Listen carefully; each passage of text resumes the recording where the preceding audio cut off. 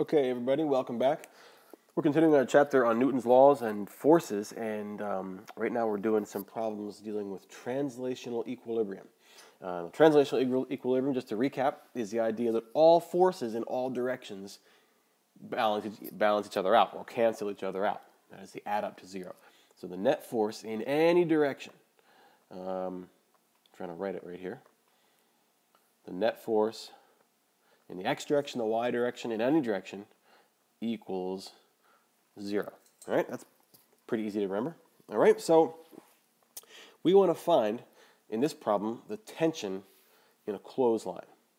All right, the tension sort of up at this angle right here. Now, this clothesline is, it has a bag of clothespins on it that is a certain mass, and that mass creates a weight force downwards. Now let's go ahead and just label that mg, right? Mg, and while we're at it, why don't we just calculate it? Mg is what? What's 1? So the mass is 1.84 84 kilograms times 9.81. Let's go ahead and calculate that out right now. 1.84 times 9.81. I get 18.1, we'll say, equals 18.1 newtons, okay? And this clothesline, understandably, is sagging down. Now, the more you pull, the tighter you pull a clothesline, it'll try to stay somewhat straight.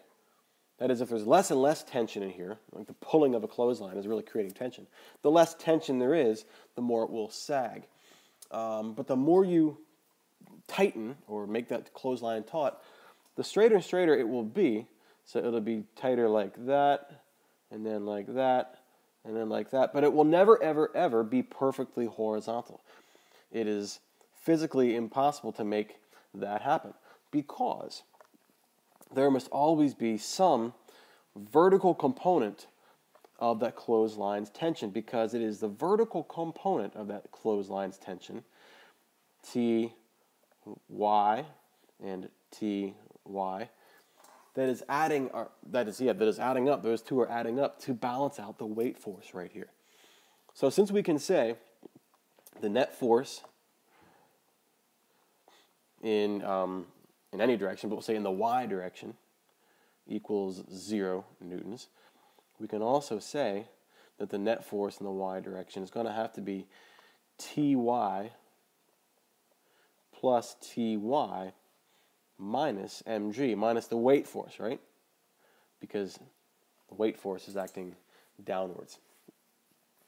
And so they must all add up to 0, because that's our other statement about net force, is that they have to balance out to 0.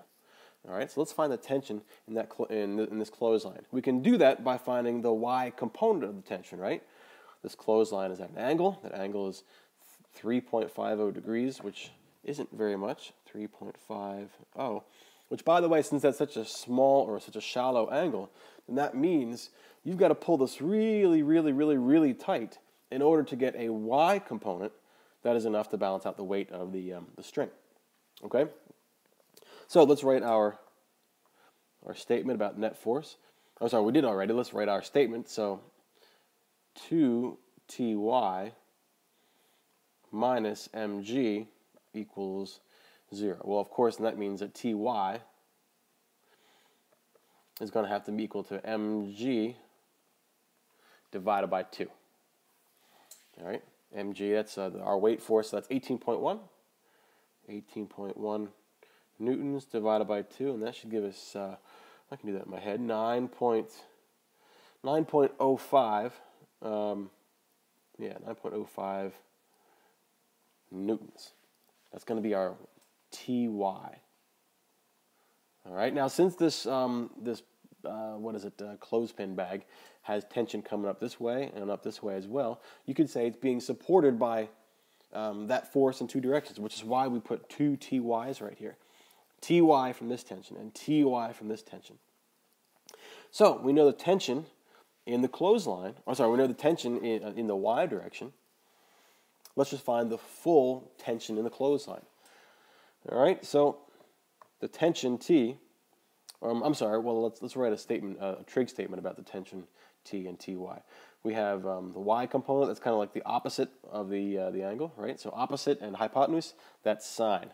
So sine of an angle equals Ty over T, right? Opposite over hypotenuse. So therefore, tension is going to have to be equal to tension in the y direction divided by the sine of theta. That's 9.05. I guess I should have kept writing this in blue, but that's all right. Newtons divided by what's the sine of theta? Sine of a very small angle, so it's a very small vertical component of 3.50 degrees. And so since we're dividing by a very small value, that means that tension is going to have to be a very, very big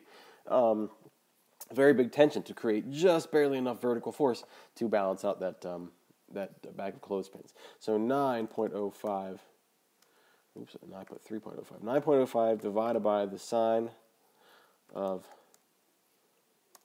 3.5. That is a big number. That is, well, not super big, but probably bigger than you were expecting. 148 newtons, and that's our final answer. So you must create a lot of tension in this very shallow sloping line in order for the y component of that tension to be enough to balance out the weight of that bag of clothespins right there. All right, so it's just a little bit of trig, but again, it is predicated on the assumption that all forces have to add up to 0. If we really wanted to, we could find the force in the x direction as well, but there's no weight force acting in the x direction, but you can be darn sure that the x component of that tension, Tx, is going to be equal and yet opposite to the x component of that tension right there. And it should be, because it should be the same angle, here, and of course it's the same tension, so they're all going to balance out.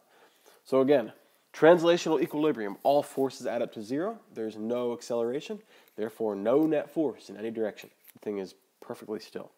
So that's example 15.3. Thanks for following along. Make sure you have any questions, you come see me, but in the meantime, I'll see you on the next one.